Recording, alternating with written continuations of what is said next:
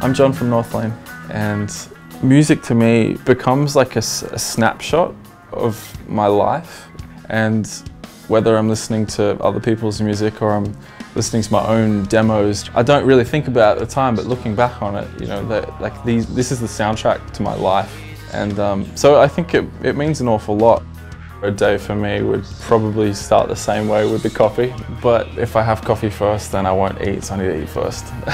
I'll eat some breakfast and I'll say goodbye to my girlfriend before she goes to work, and then I'll jump onto the computer and I'll spend most of my day there.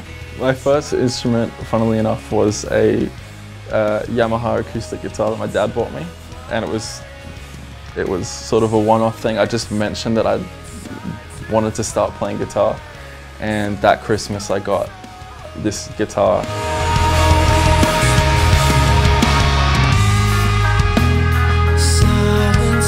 The only music that I listen to in my sort of studio space is the music that I make. I don't actually listen to music to enjoy music in here.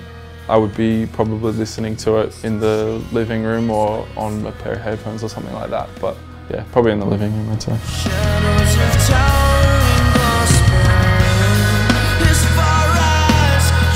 I think Yamaha was probably one of the first musical brands that I'd even ever heard of. And it was a company well before then, and is still a huge company to this day, which says something. I think it's, you know, it's a company that you can trust. I can rely on Yamaha for good sound.